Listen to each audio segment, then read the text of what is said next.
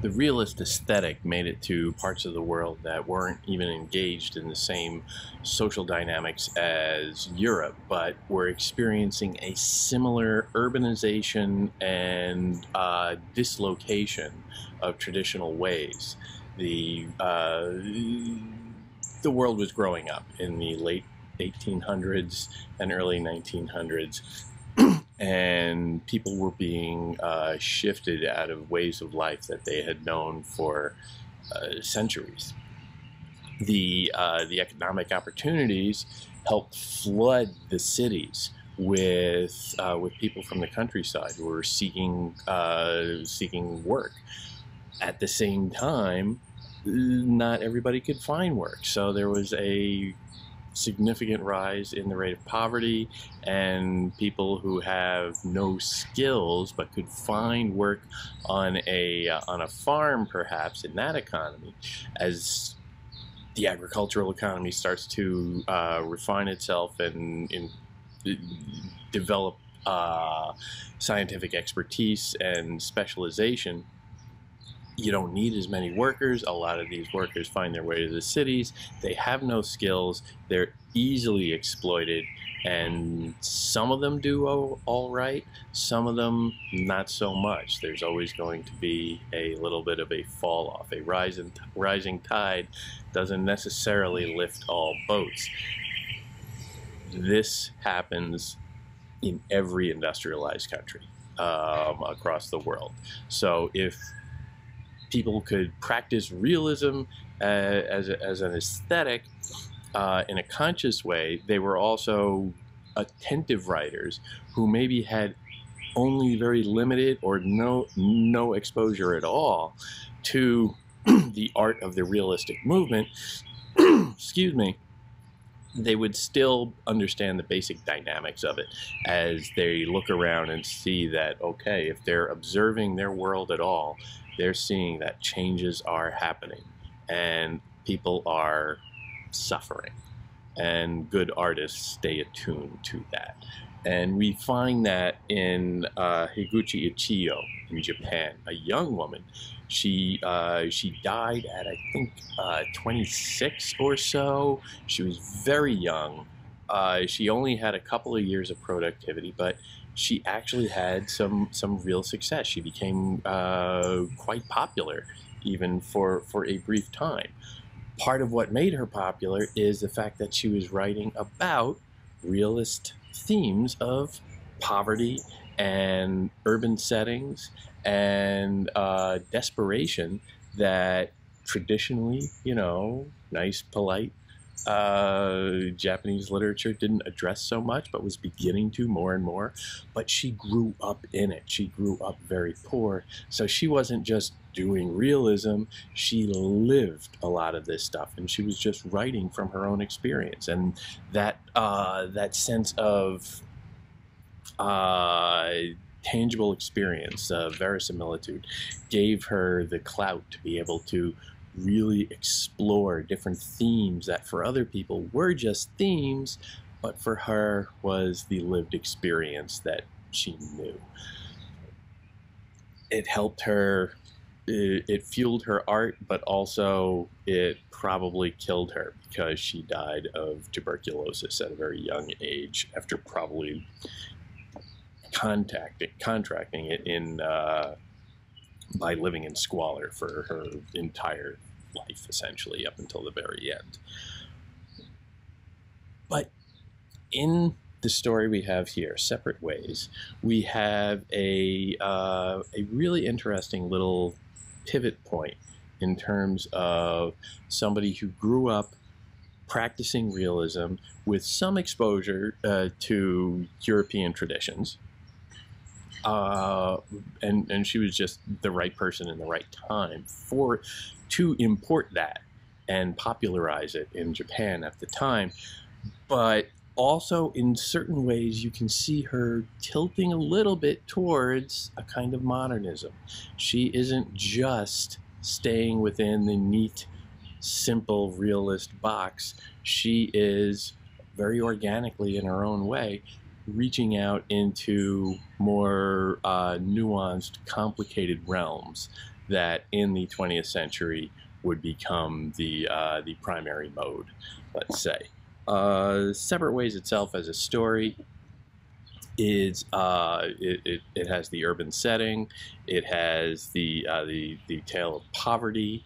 It's a simple story of a young girl who's struggling to get by, but she's a decent girl. She's very nice, and there's a little ragamuffin boy who is an orphan, and they become friends, and he stops by her house or her apartment or whatever on a fairly regular basis. You get the sense he'll just, you know, help himself to a few snacks when he's there. It's very obvious that they see one another as a kind of family, and perhaps even more than that. The boy is probably in that pubescent age when writers love to have adolescents just, you know, starting to realize the ways of the world at that stage, and this little boy is very much in that. He is Kichizo, the girl is Okyo, and they have this interesting little dynamic. And it's a story of disillusionment, the common realist theme. Economic strife is an element, as I said. There are interwoven themes of or conflicts of class. She has parents. She is not wealthy by any means, but she at least has, in Kichizo's mind, at one point he says, "You're from a good family," and he very much envies that. He keeps identifying himself as her brother and calling her his sister, and he fixates on that. It comes up repeatedly, subtly, but repeatedly, where he understands that he is the lowest of the social strata. He is also, there is a certain gender dynamic here. There are off-screen men who take advantage of Okyo. There is a certain assertiveness in Kichizo as he is becoming a man, and he seems to want to control Okyo, and there's a little bit of a dynamic there that I see based in gender. So again, sort of a social determinist faction there. Kichizo is also repeatedly identified or called, mocked, as dwarf. He is apparently rather short, or at least shorter than the average. For an 11-year-old Japanese boy, he's shorter than he should be, and he is constantly mocked for this in a very conspicuous and quite heartless way. Which, you know, if you want to go realist social persecution, you can go in that direction and see, well, he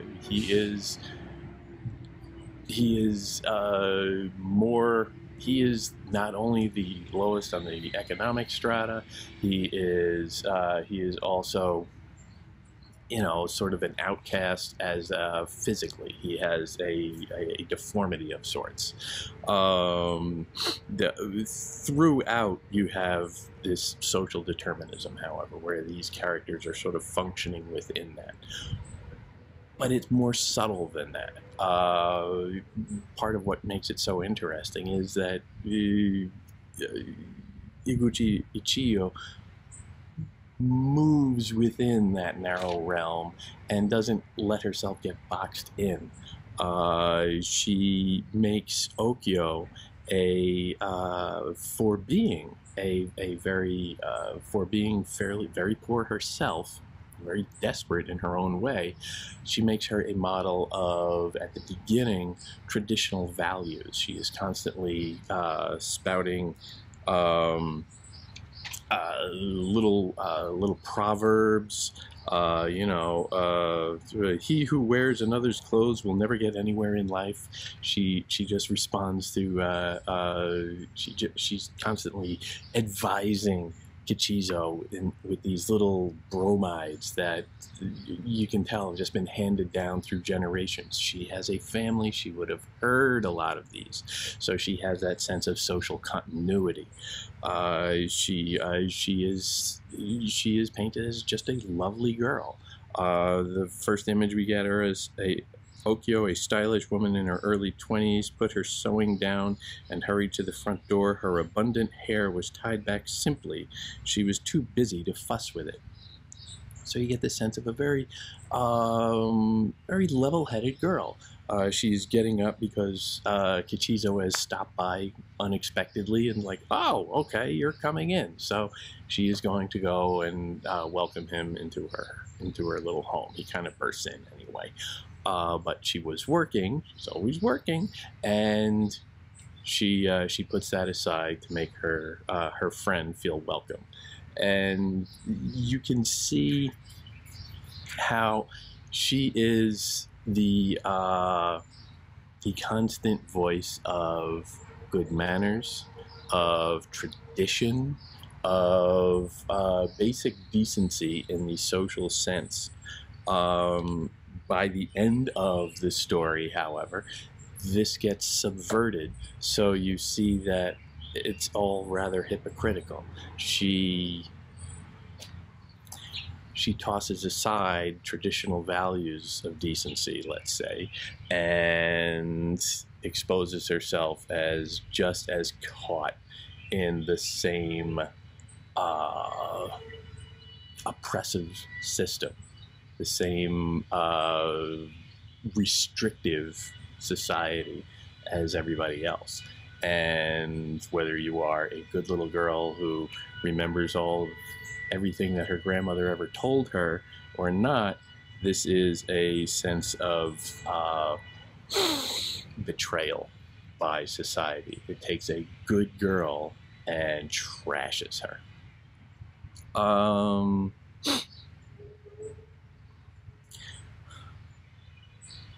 She is you get the sense, his only friend. Kichizo is mocked by everybody else. He's 11 years old. He's working, he oils umbrellas in umbrella repair and manufacture. So he doesn't go to school or anything like that. He's just a little street ragamuffin. If this were a Broadway show, he would probably be a newsie. He's just a working child who is trying to eke out a living. You get the sense that he barely makes anything, and he helps himself to, like I said, snacks. When he comes by Okyo's place, he's like, yeah, you got some rice cakes there. Hey, can I have one? And there is the suggestion that, well, maybe he doesn't have any other food. Maybe this is his only food. But he is still helping himself to her food. And she doesn't have a lot of money either, doesn't have a lot of food to go around probably, but she is very welcoming to him and very helpful to him. And he makes himself at home. He exploits her.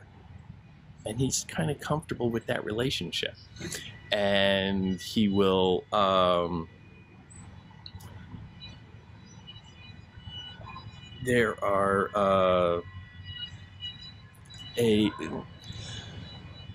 there is a dynamic between them where he keeps referencing her as his sister. There is almost that suggestion, maybe it's me reading into it, there is almost a suggestion that, well, maybe there is a deeper meaning there. He is, again, in the throes of puberty at this point, probably, or at least on the edge of it. And there, you get the sense that, well, maybe his infatuation with this young girl, teenager, a couple of years older than him, but I don't think terribly much, it could be something more than that. There is a gender dynamic there that has a sexualized element within it. I don't think I'm completely off base with that. I would say it's a jump ball. You can read that into it if you will. At the same time, she is attractive to other men, And as she is working as a seamstress and trying to eke together a living just to scratch out a life for herself, just to get by, and dreaming of, modest aspirations, but still, hoping for something more. She says, in a very admirable way, I'd like to make something of myself. She wants to pull herself up by her own bootstraps. Again, the belief in the system that would allow that. It's perhaps naive, it's perhaps inspirational, but you see where she ends up at the end. Part of what makes her so charming, I would say, to Ichiyo is that she is very charming. She is very solicitous, she's very helpful, she's a very sweet girl. This can come off also as a little, in certain instances, you get the sense that friendliness is ripe for exploitation. When she, her landlord was an owner of the umbrella shop, and so she was especially cordial to the members of the shop. Bring over your mending any time, boys. I don't care what condition it's in. There are so many people at your house, the mistress won't have time to tend to it. I'm always sewing anyway. One more stitch is nothing. Come and visit me if you have the time. I get lonely living by myself. I like people who speak their minds, and that rambunctious Ichiyo, he's one of my favorites. Maybe it's just me. Again, that little, bring your mending over anytime, boys. It sounds almost like a Mae West line. It's a, I get lonely living by myself. She's telling this to a group of older men hanging out together with her landlord. There's something a little disquieting about that. Something perhaps just harmless flirtation, something that could not be, might not be flirty at all, might just be very earnest.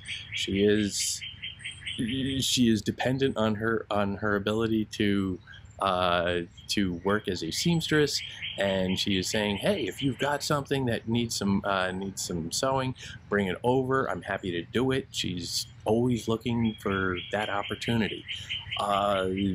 Again, it could be many things. It's touchy. Ichiyo is always the outcast. Ichiyo is always in contrast to the culture. He is mocked, as I said, for his height, for his somewhat scruffy, dirty, ragamuffin appearance. He was the butt of all their jokes and the gossip they exchanged over tobacco. Speaking here largely of other men in the little community, probably the same men that Okyo is perhaps being very solicitous and friendly to. He is always the outcast. He has no purchase into the society, that group of men just sitting around chewing tobacco or smoking tobacco or doing whatever they are with it. He can't access that. He's shut out from it. She, perhaps because she is a pretty young girl who can sew, she has a kind of access. She is open prey to it, depending on how you want to dial in the agency there. In the end, some time goes by, and of course, it comes out that, well, Okyo is moving away. Oh, well, Ichiyo takes this rather hard. Like, where are you going? Remember, you get the sense, Ichiyo's only friend, his only steady, reliable meal from time to time. This is a big disruption in his life, and she is a little iffy on the details. She's not really. She comes up with a story, but it sounds fishy and is very vague. And then it comes out that she is essentially going to be a kept woman.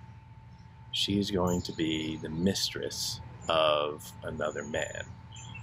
An older man, probably. A man with a few dollars. Maybe one of those same men that was standing around with her landlord and with whom she was so friendly. Okio thought that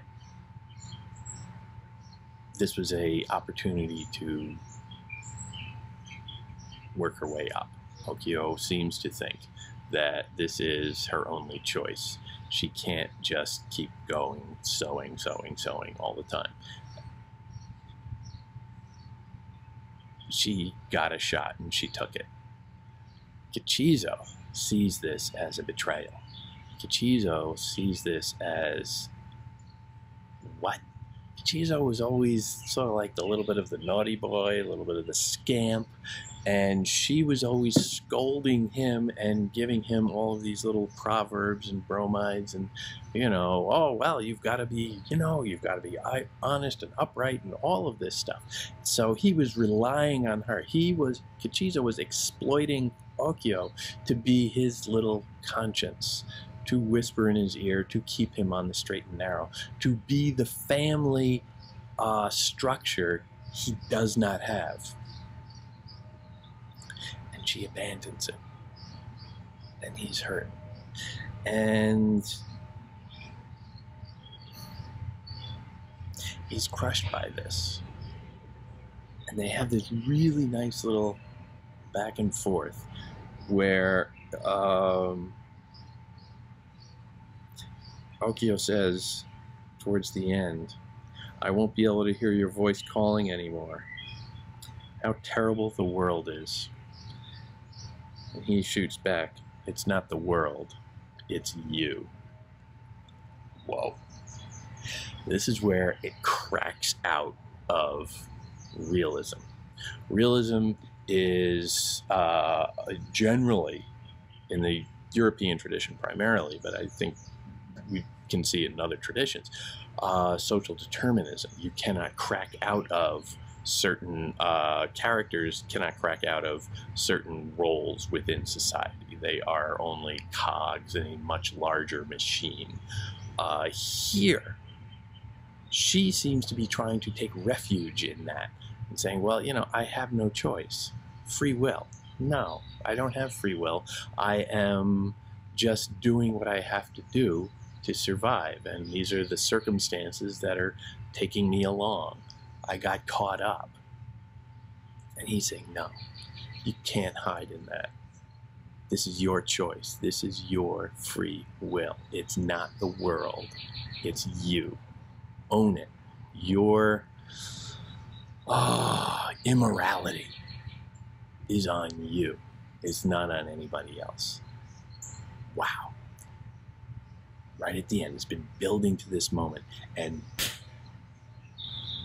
it butts up against the limits of the realist framework. And at that point, you start to realize, as you look back, is how much of this is actually proto-modernism. There is,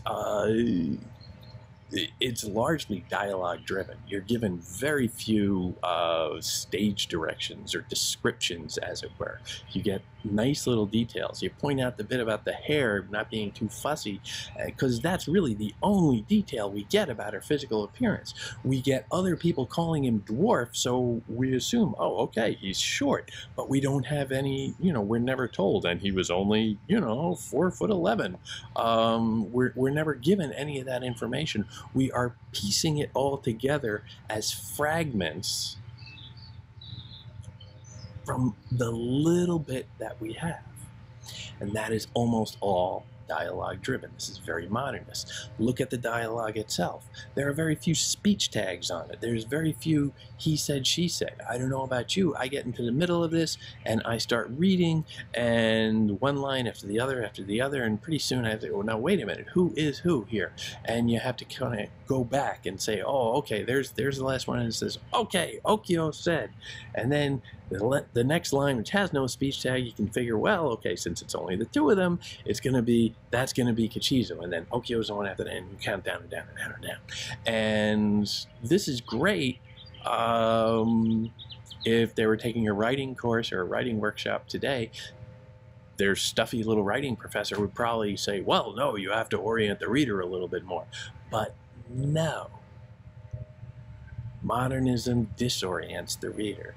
Modernism forces the reader to grapple with the uncertainty. And at certain times, you have to ask yourself, why is it so hard to figure out who is speaking at a given moment?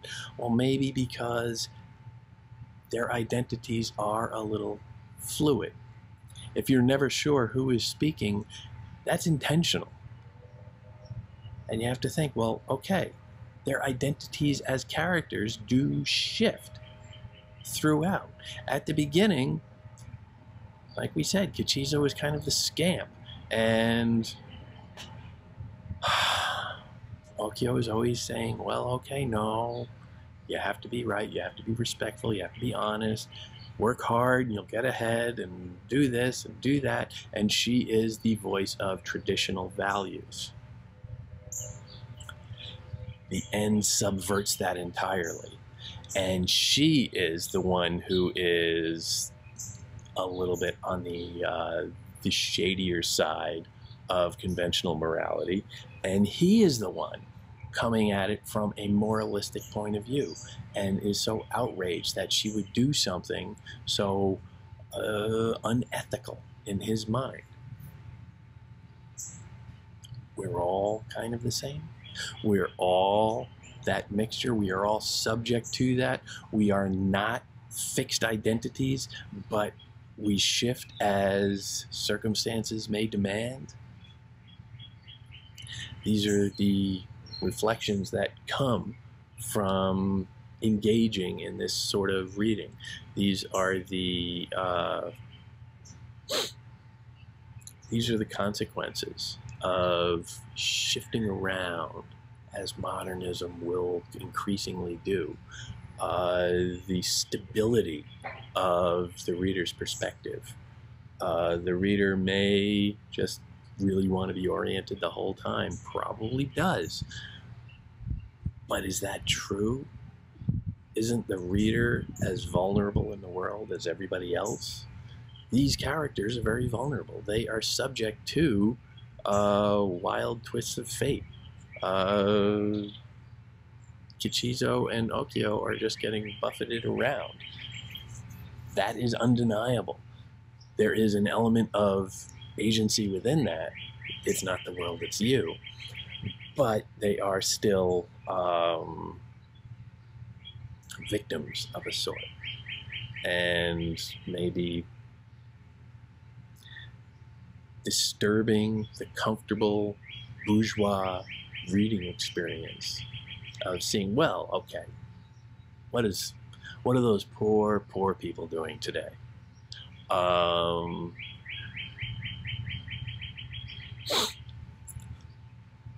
Why leave the reader off the hook? Why leave the reader so comfortable in spectatorship? A detached perspective. Why not shift around so that there's some discomfort there? We're all subject to the same rules. We're all subject to the same social dynamics. We're all ultimately vulnerable. And in this, separate ways, Higuchi Ichiyo, they nail the heart of realism and the whole realist aesthetic mission.